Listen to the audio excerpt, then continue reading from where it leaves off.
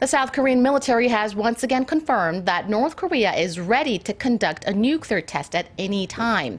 At a parliamentary defense committee meeting this morning, Defense Minister Han Min-koo echoed earlier projections and said the test is likely to come sometime around the North's Workers' Party Congress set for Friday. Han also ruled out the possibility that Pyongyang's fourth nuclear test was a full-scale hydrogen bomb test, as the regime claimed. Since the January test, the ministry has been analyzing data to look for xenon isotopes, which are part of an H-bomb's signature. But Han said there were no xenon isotopes found, meaning that the bomb detonated was atomic. Regarding last month's test of a submarine-launched ballistic missile, Han said the military is stepping up its anti-submarine capabilities with the U.S. Army.